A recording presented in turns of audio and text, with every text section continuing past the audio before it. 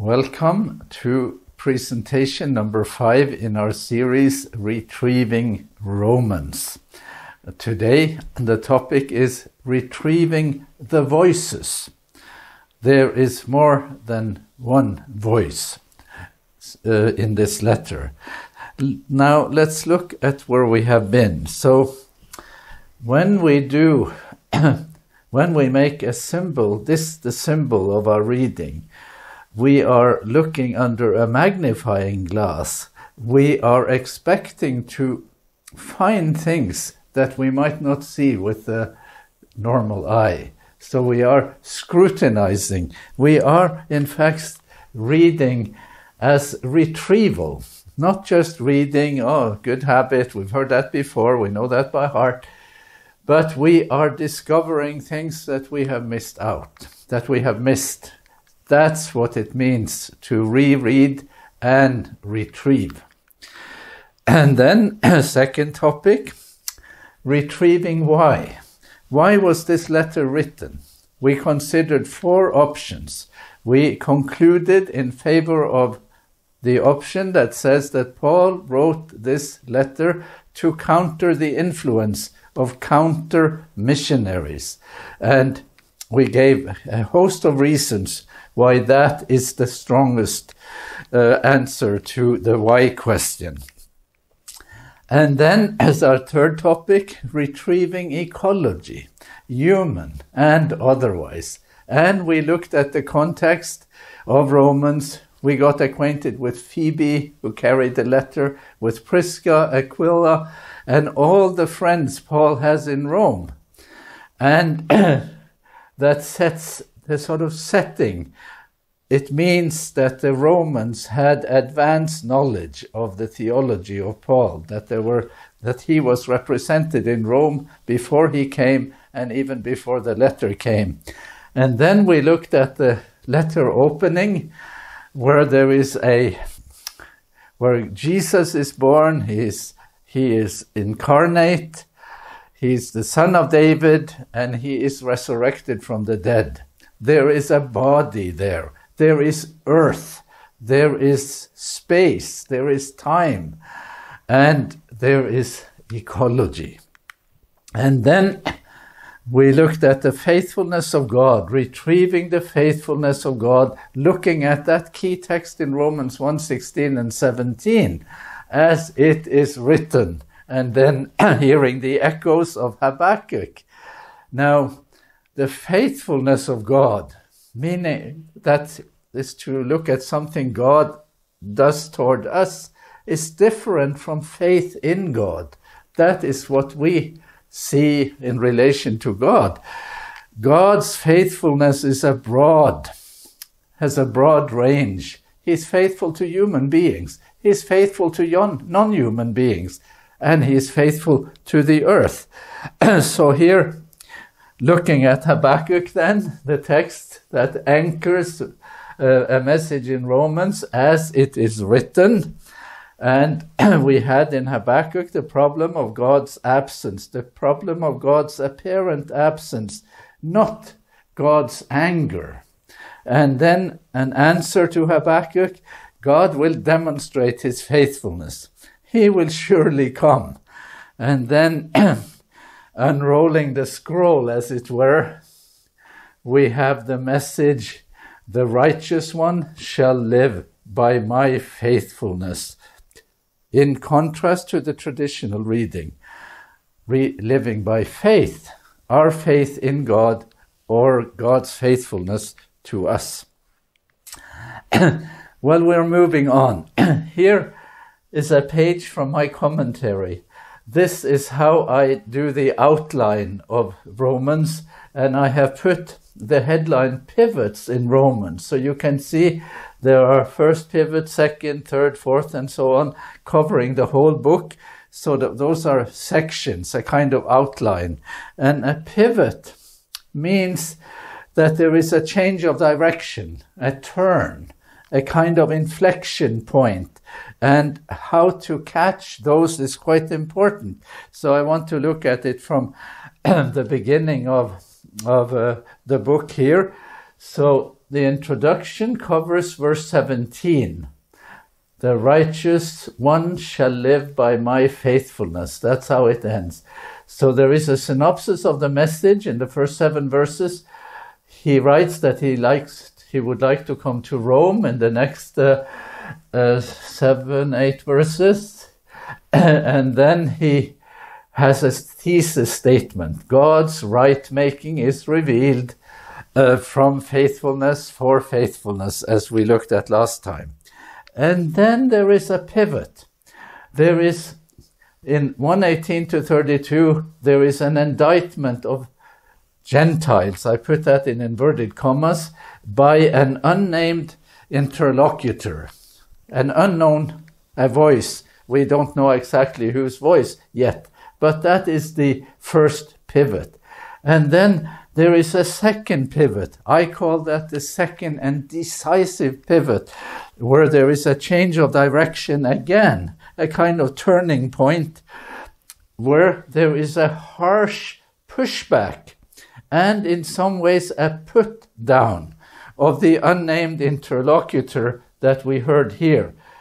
There is a kind of pushback toward that voice, and there is an alternative representation of Gentile reality in the remainder of chapter 2.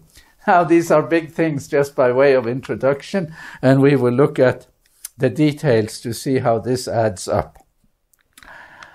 I also want to call them strange pivots, because there is so much going on. The sort of shifts are so marked. So first, we had this problem of God's absence or apparent absence. Going back to Habakkuk, why are you letting me see so much injustice? Why don't you do something? And then the promise to Habakkuk, God will do something, and the righteous will live by my faithfulness here. But suddenly the scene shifts from the problem of God's absence to the problem of God's anger. God's wrath is revealed from heaven here in 1:18 to 32. And then another pivot, Paul speaking and seeming to be angry with that voice we heard talking about God's anger, God's wrath, and that's in chapter 2, verses 1 to 3. So we see these verses, this is uninterrupted. Going from 1:16 and on, there is no interruption in the text, but there are pivots within the text here, and we want to catch those. Under the headline, Retrieving Voices. So here again, problem of God's apparent absence, problem of God's alleged anger, and rebuke and rebuttal of the voice and viewpoint in 1:18 to 32. Here is how I wish to make that work. This is one voice, that's another voice, and that's the first voice again. So there is a kind of shifting of voices here, and the way to illustrate that is here, that the person who reads the letter can, by body language, tone of voice, represent more than one person. You can speak, you can change your tone of voice, your dialect if need be. You can sound harsh, you can sound happy, you can sound angry. You can do all kinds of things to make it seem authentic in relation to the message and the sort of person you wish to convey or represent. So here is the mask for number 1, the voice 1, and here is the mask for voice 2. That's how it works. And there are books written about this, how this is actually a fairly good representation of what is going on in Romans here in chapter 1. Let's read. We're beginning in 1:16 to 17, and it is voice number 1, and I'll explain my illustration in a moment. Let's read. For me, there is no shame in telling the good news. No, because it is the power God uses to save everyone who believes, the Jews first, and now also the Greek. Yes, The good news shows how good and faithful God is to do what he has promised. It shows how the faithfulness of one leads to the faith of many. As the scriptures say, the righteous one will live by my faithfulness. So here, there was a problem, the problem of the God who is absent. But the message is message of a compassionate God, a God who is present, a God who feels the pain of the human condition and who intervenes faithfully. That's the symbol. But then we have a voice too, and another kind of face, an angry face. And yes, the speech in 1:18 to 32 is animated. It is harsh. It is in some ways quite eloquent. The person who speaks there has thought it through. It is almost like a stump speech, you might say. Something that was a speech given more than once. But the tone is angry, and the message is also angry. Well, we also see how God shows his wrath against all the bad things wicked people do. For what can be known about God is plain to them because God has shown it to them. Ever since the creation of the world, his eternal power and divine nature, invisible though they are, have been understood and seen through the things he has made. So they are without excuse. And that is a somewhat angry type of indictment. And we have an illustration for that. So, and this is a sort of big type of picture of Christian theology in some ways. Where does it begin? It begins with human sin. It begins with the wrath of God. And everything else is a kind of response to the notion of the wrath of God. And Romans 1, the way we usually read it, is a key text, a go-to text for that understanding. Wrath of God, mercy of God after that, but it begins with a notion of God's wrath. Let's read on. For though they knew God, they did not honor him as God or give thanks to him, but they became futile in their thinking, and their senseless minds were darkened. And here, as an illustration of the sort of darkening of the mind that is depicted in Romans 1:21. Still on voice 2, claiming to be wise, they became fools, and they exchanged the glory of the immortal God for images resembling a mortal human being, or birds, or four-footed animals, or reptiles. And here we have documentation, we have evidence in the ancient world that things along those lines did indeed occur. This is from Egypt, about 3000 BC, and these are lion figures that are represented as deities, objects of worship. So there is evidence for the way the text runs, but there is more than meets the eye here.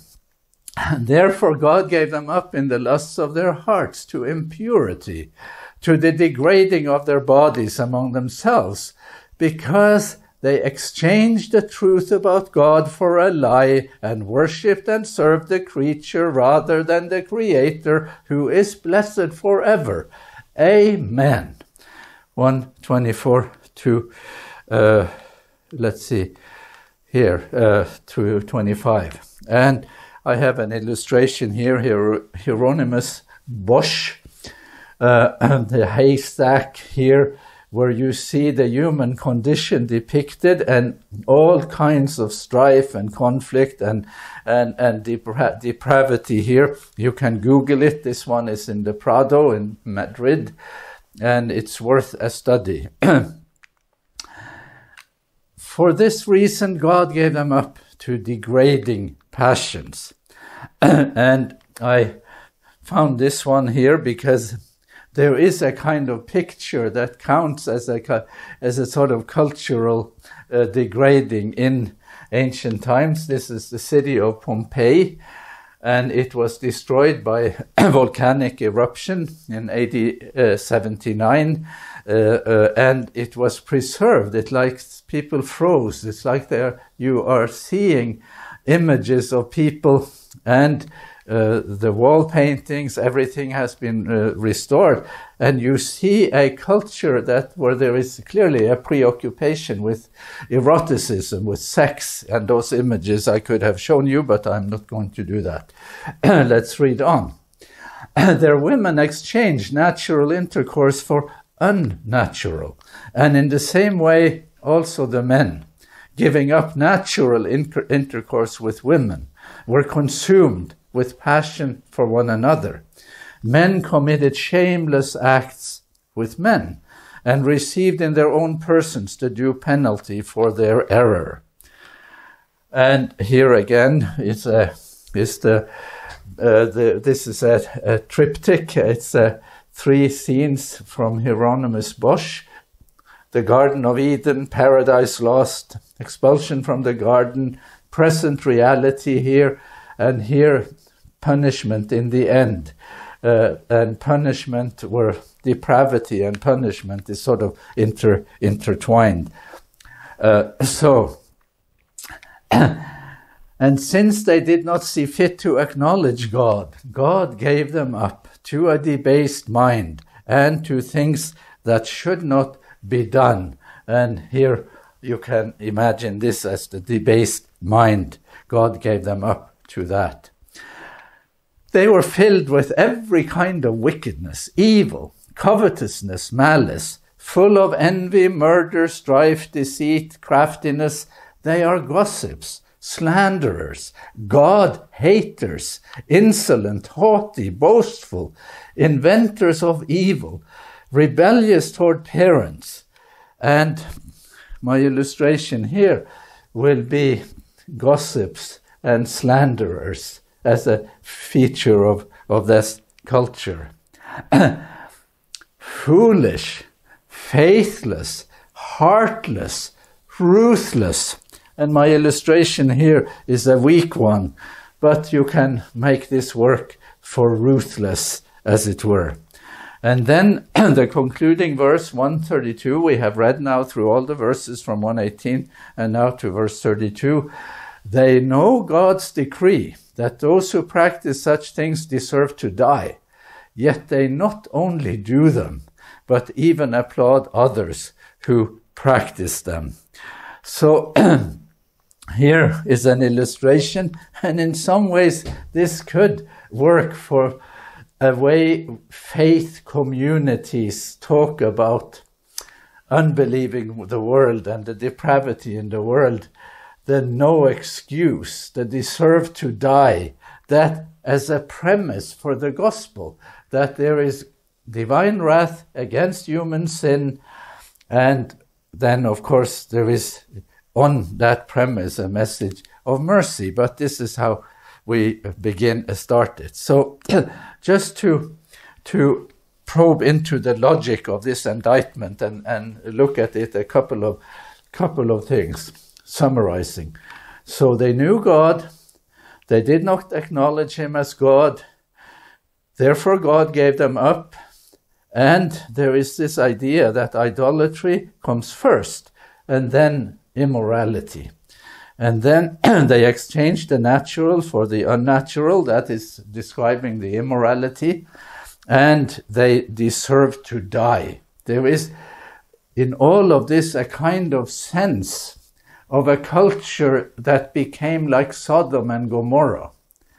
And there is the implied tone, sort of back, it is implied, look what God did to Sodom and Gomorrah. That is the implication. Now, since this is a text that is used against same-sex relations and homosexuality, and that it is a go-to text for that, I just want to make a couple of comments. But I am not making that my topic, but just a couple of comments. So in this text, idolatry comes first, and then immorality. that is not how things work for many people who are gay. I have been a doctor for many years.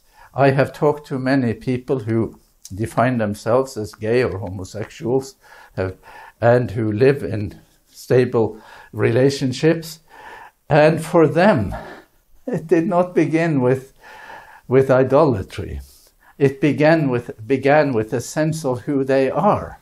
So this causal nexus in the text, the movement from idolatry to immorality, is hardly the way it is in the problem or the issue that we are discussing in our time. The other thing is that this is a kind of sexual free-for-all. It is clearly not sexual expression within loving relationships.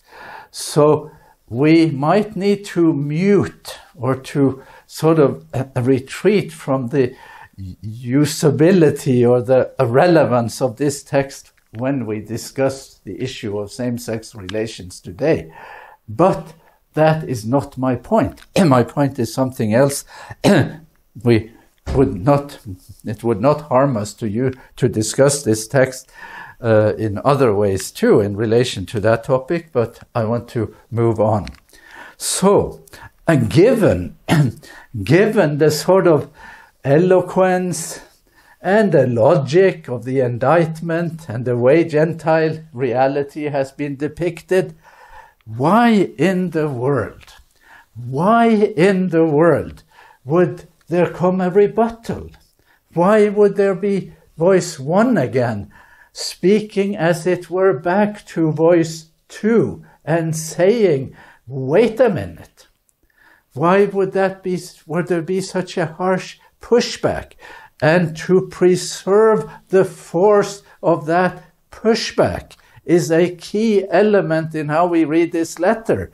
And yes, that pushback is often missed, even though some people have tried to do justice to it. So this is in my translation. You therefore, O virtuous person, and virtuous here is a kind of sarcastic expression. You therefore, O virtuous person, have no excuse, you and all who judge others. For in passing judgment on another, you condemn yourself, because you, the judge, are doing the very same things. You say, we know that God's judgment on those who do such things is in accordance with the truth. And here we have an illustration. This is a person who is taking a selfie and is quite happy with himself because the condemnation of the speaking voice in 118 to 32 also implies virtue on the part of the person who speaks. I call it in my commentary chauvinism of virtue. That is the sort of self-understanding. He has a certain view of himself and a very condemnatory view of the world. Reading on, do you imagine, O virtuous person, that when you judge those who do such things and yet do them yourself, you will escape the judgment of God? So there is a put down here, there is a smugness on the part of the speaker, as we noted, and we are just wondering why this pushback. Why does he set up such a give and take, such a back and forth at the beginning of the letter, and in such harsh language? We will have two options to make sense of this. And what we are looking at here is called, in technical terms, prosopopoeia. Prosopopoeia. Prosopo is the word for face in Greek, and poieo is the word for doing or making.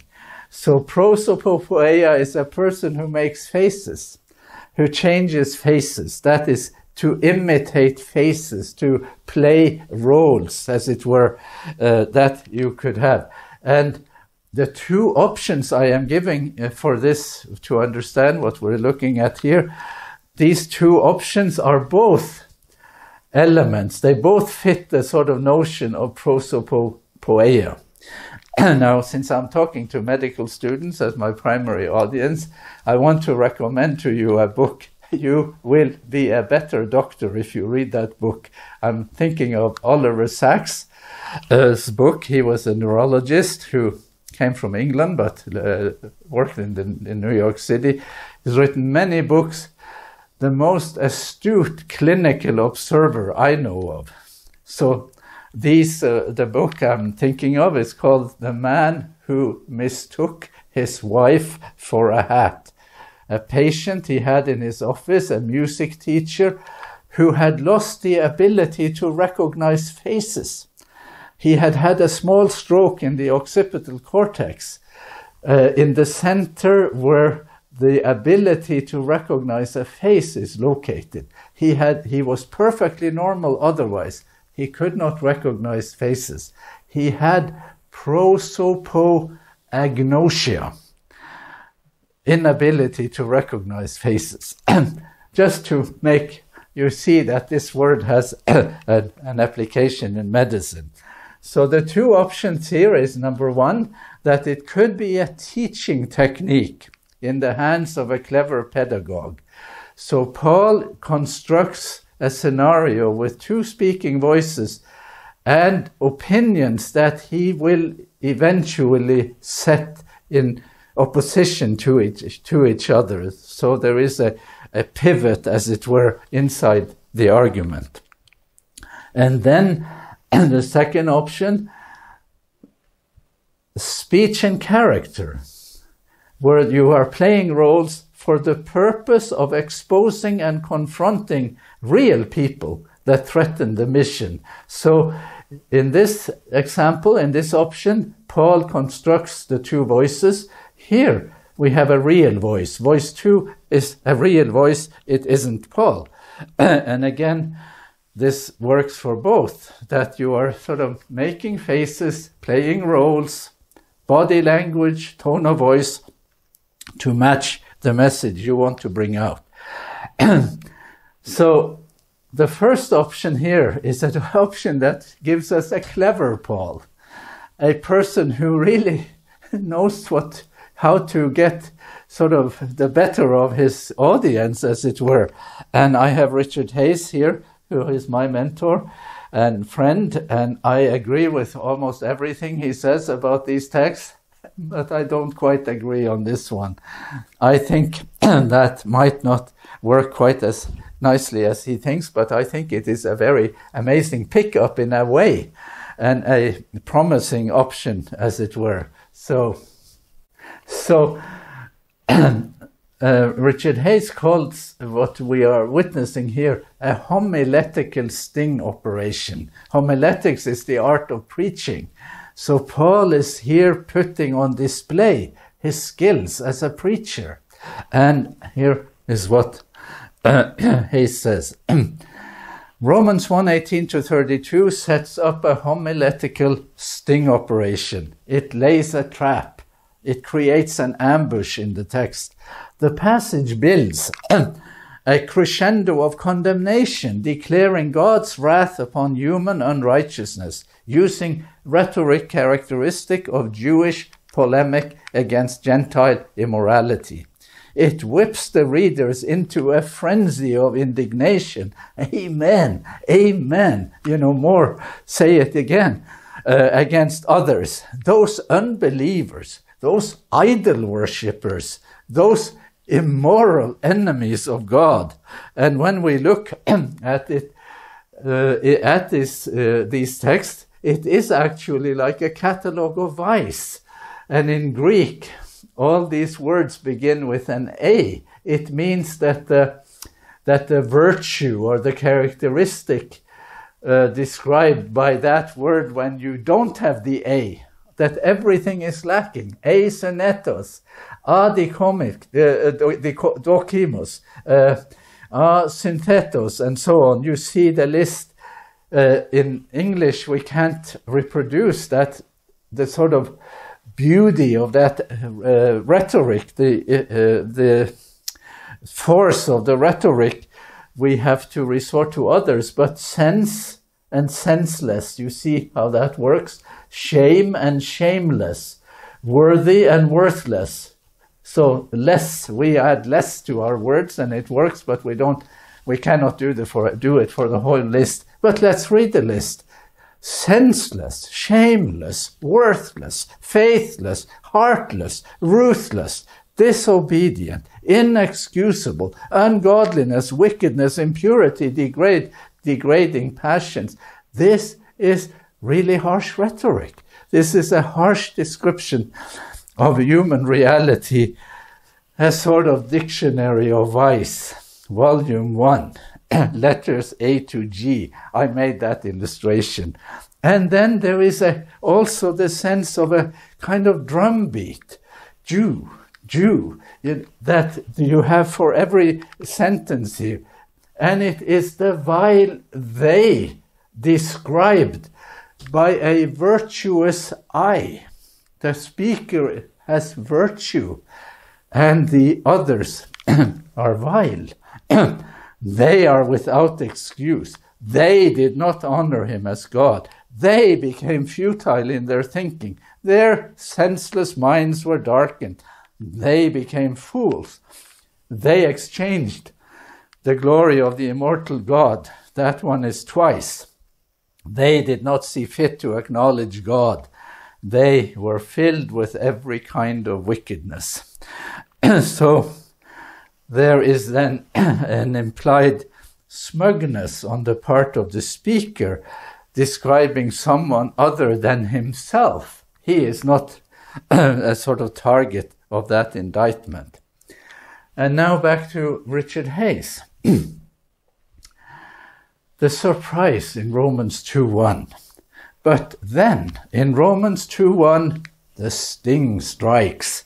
Therefore, you have no excuse, whoever you are, when you judge others, for in passing judgment on another, you condemn yourself, because you, the judge, are doing the very same things. And just to set us up, something is going to happen here. It's an homiletical sting operation, that's what he calls it. And then the sting strikes, and the sting here is the rebuttal, the rejoinder, the pushback in Romans 2:1-3. That was not expected. And this is where Paul's skill in homiletics and preaching shows itself. And others have actually support this notion that what we have is a clever Paul who exposes false virtue in this way. And James Dunn, he says that Paul's attack is aimed most directly at what he sees to be a typically Jewish attitude. Douglas Moo says that although some application to self-righteous Gentiles cannot be entirely removed from what Paul says in 2:1-11, it is clear that Paul's main target is the Jew. It's Jewish self-righteousness he wants to target. And Brendan Byrne, he's an Australian expert on Paul, he says that the tactic is to erode Jewish confidence of being preserved from God's eschatological wrath on the basis of a privileged position with respect to judgment. So all of them thinks that that he wants to target Jews, and he targets them by making the Jewish voice speak in 1:18-32, not knowing that they are sawing off the branch on which they are sitting, because he will say, you are doing the very same things, and you are also worse off because you are so conceited in your sense of your own virtue, as it were. So the two options then, the teaching technique option that Richard Hayes promotes and the others that I refer to here, and this option, a speech in character option, where the voice speaking in 1:18-32 is not a fictitious voice. It may not even be a Jewish voice, but it is a real person, not a constructed person. It is, in my understanding, the voice of the counter-missionary. That's the other option. Speech and character for the purpose of exposing and confronting real people that threaten the mission. And so the concern that lies behind it is a pastoral concern. It's not a clever Paul. It's the earnest, caring Paul that we see. But these illustrations work for both, except that now we have the voice of Paul in one mask and the voice of the counter-missionaries behind the other mask. I'm making this as explicit as I can. And then what do we have? This fits what we have concluded, what we have learned of this letter already, doesn't it? Because who will steer the Gentile mission? And what will be its character? So we begin with a contest for the character and the sort of who carries the portfolio of the Gentile mission. And I am not making that, sort of imposing that view on Romans. There is clearly that contest there, and it is also in Galatians. And what will the message be? Where one group has a vision of inclusion, that's Paul, and the other wants to preserve identity. That is the counter-missionaries. You have to be circumcised, and so on.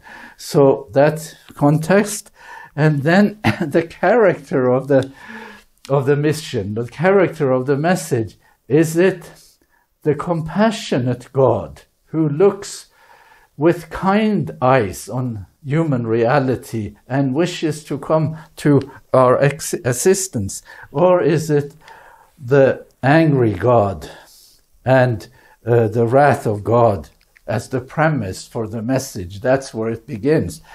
God is angry first. That is the first step, and that's how the counter-missionaries see it. So, looking at these options in these columns, then options for the first question in Romans, because 2:1-3 is the first question of more than 70 rhetorical questions in Romans. So here, the scenario here is that it's a diatribe, a teaching technique made by a very clever teacher. And here we have a pastoral intervention by a person who is clever enough, but he is most of all a caring pastor. And here we have a fictitious opponent constructed by the clever teacher, but here we have real people. He doesn't need to invent them. They are actually there. There is no problem finding them. The speech in both scenarios is harsh. The issue here is Gentile vice and Jewish hypocrisy here in this diatribe. But here it is mostly a rejoinder. So someone is speaking here in 1:18-32. Maybe he is describing Gentile vice, but it is the force of the rejoinder that is the main thing. Here in theology, there is a line that runs from sin to wrath to retribution. Here, the line runs, as we will see more clearly as we move on, from need to right-making. And the perspective here is punitive, or mostly punitive, and here it is revelatory and redemptive, and we will learn more about that as we move on. So, for these strange pivots, here Paul speaking about the solution to the problem of God's apparent absence that Habakkuk raised with such force. And then we have another voice now carrying this message of God's wrath or God's anger, and Paul in a kind of angry way, very harsh rebuke of the speaking voice here in 1:18-32. So I'm going to summarize, and then as time permits, I want to tell a little story. So communication is more than words. It is also tone of voice, body language, gestures, and facial expression. That's basic. Now, you can also do that in a letter, except that when you read the letter, you have to infer it. You don't get it handed to you. Number 2, there is a change in topic and tone as we move from 1:16 to 17 to 1:18 to 32 and to 2:1 to 29. The text pivots. And the passage 1:18 to 32 begins with a ringing missive centered on the wrath of God. And number 4 here, it implies that there is a punitive logic in history that anticipates an ultimate punitive horizon at the eschaton. We are reading this to retrieve voices, and now some other comments.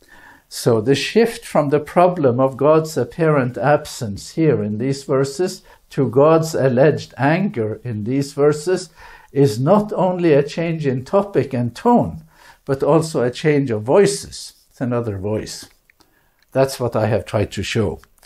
The second voice is not constructed by Paul and thus a fictitious voice.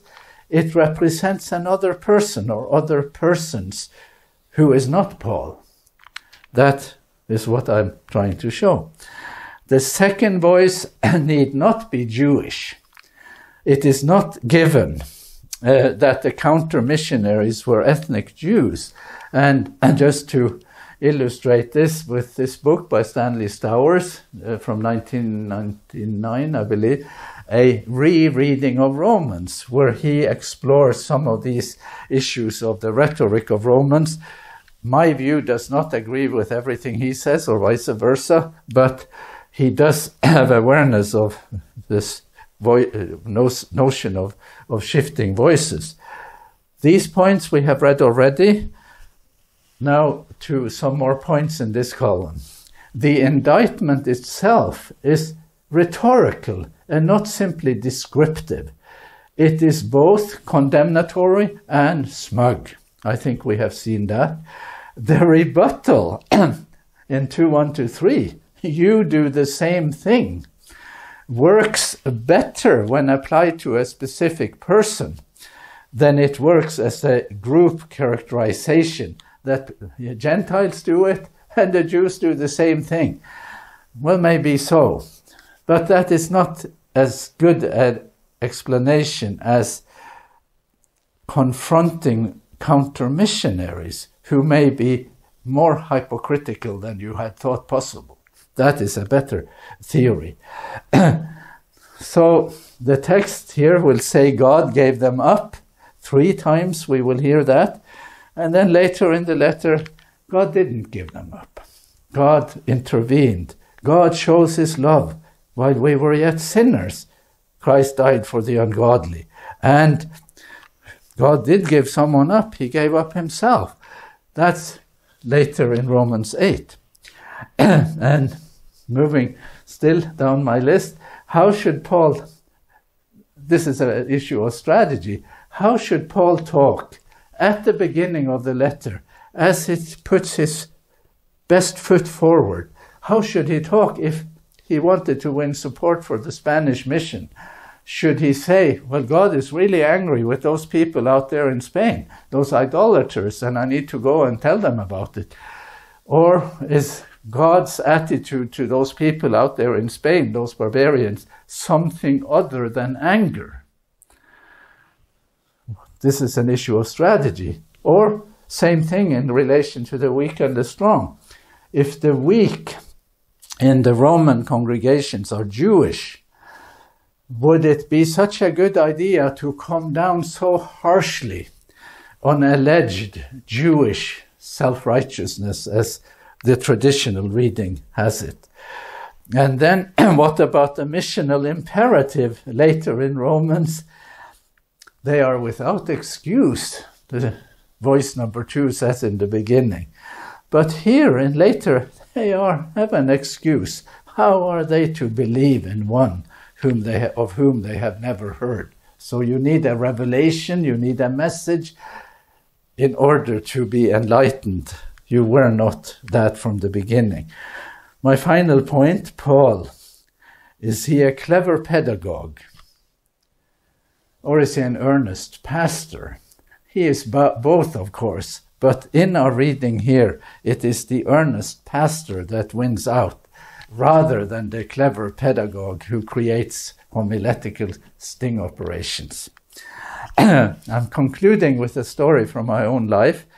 50 years ago, this is my home village. It is actually called Tonstad, but I have my last name from my village. The village is not named after me.